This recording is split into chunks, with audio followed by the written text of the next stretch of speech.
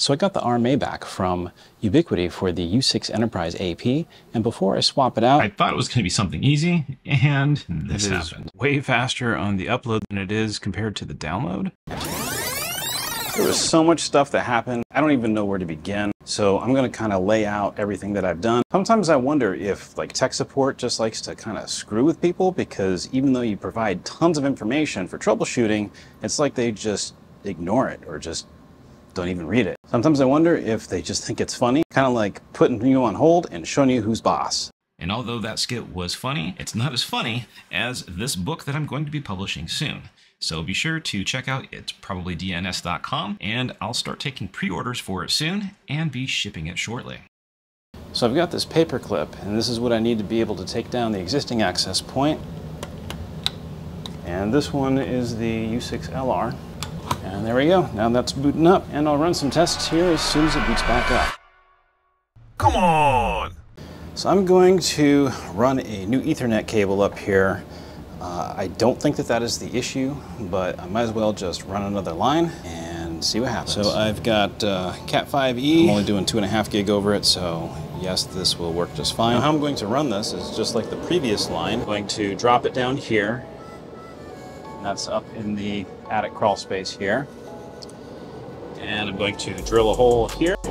And then on the inside of the air handler down below, then fish that between the floors and pull it down into my office and connect. So now that I have the hole drilled, I'll come up here to the attic, see where the other line got dropped down here. So let's just drop this down and see what's happening here.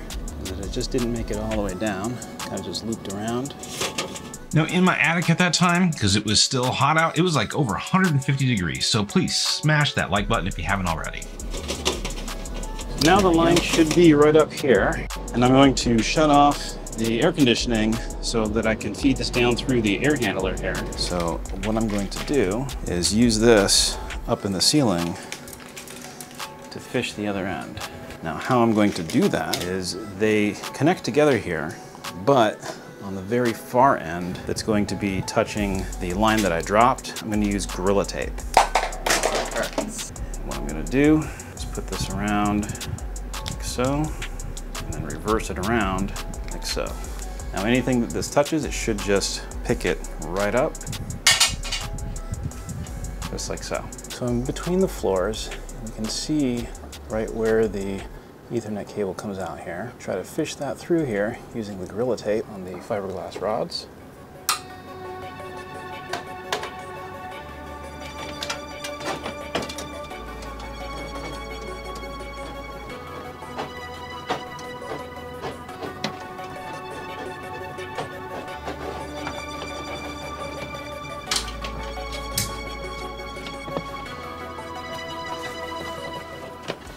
Close enough to just pull it through here. Pulling on that line, so then I'll just have the string going through here. And another line a lot easier next time if I need to. So I'm up here in the attic, and it is really friggin' hot.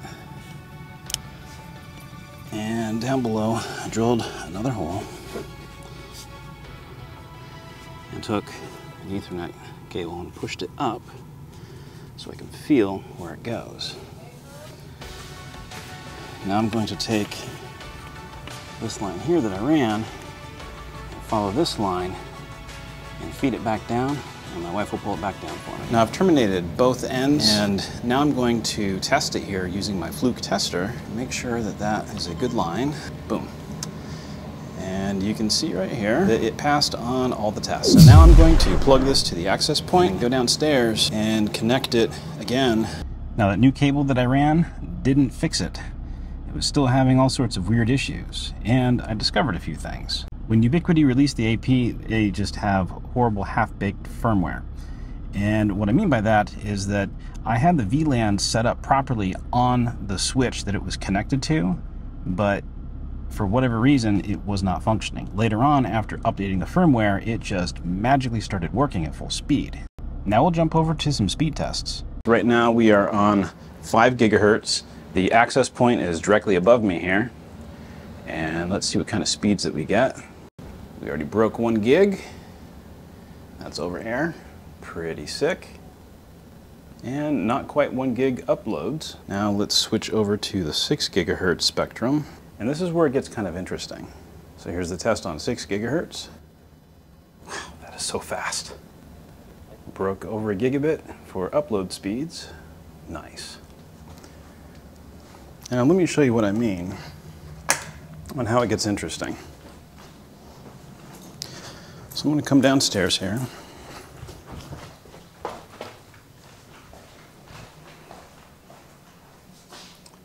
You can see the access point right up there, right? Now I will do the test again on 6 gigahertz. It's still pretty fast.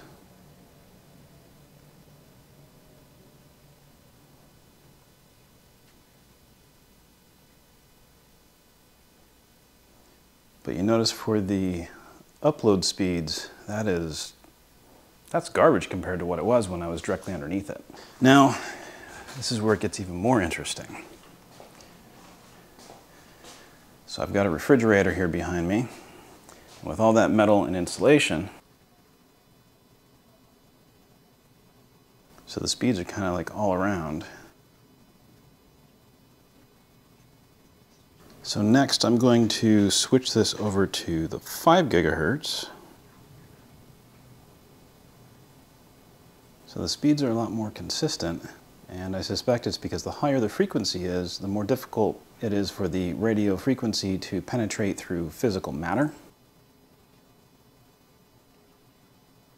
Now to take it another step further, I'm going to do the test here in the bathroom, where sometimes I got to yell at my kids because I know they're on the internet. So this is still on 5 gigahertz.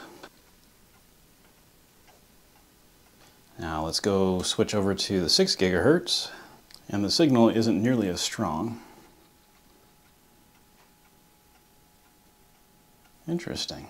I did not expect it to be that fast for the downloads here.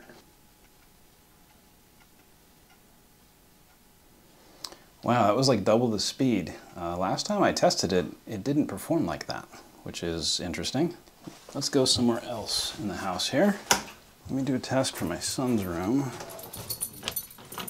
New face. And I'll just sit here on his bed and do the tests. We gotta be quiet. He's playing games.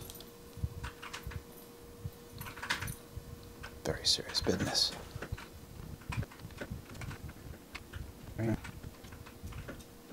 On the top of the phone, the signal shows that it's not that strong, but the access point is like right there. Let me switch over to 5 gigahertz. Very inconsistent. I will switch back to 6 gigahertz for one more time for the last test. And again, the signal doesn't show that it is full strength, but as you can see, it performs pretty well here. Wow, that's fast. So if you're going to be using 6 gigahertz in your home, just be aware of the inconsistencies of the speeds and the building materials, as well as anything else that has to penetrate through from the access point. And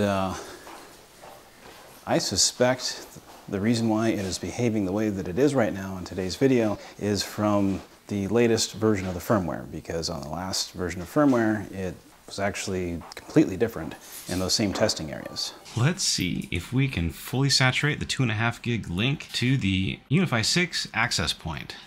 How do you bench press Wi-Fi? So I have open speed test running locally on my machine, and here is the Ethernet adapter, which is 10 gig on my machine. Now I'm going to run upstairs and do some testing. Now it doesn't seem to make a difference if you're on 5 or 6 gigahertz, at least on some firmware that performs better than others. You can download up to about 1.9 gigabits per second max, and upload around 1.6, 1.7 gigabits. Now here's where it gets interesting. If you have clients on both 5 and 6 gigahertz and you are uploading and downloading simultaneously, you can actually completely saturate the 2.5 gigabit link on this access point. Well, that was pretty interesting. What did you think?